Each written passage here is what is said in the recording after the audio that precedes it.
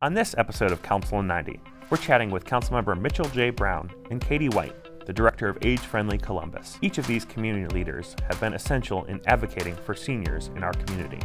In order to get the important work of City Council done, community organizations and civic leaders are essential partners. With a rapidly growing senior population in Central Ohio, leaders like Katie White are incredible assets to the work of Council.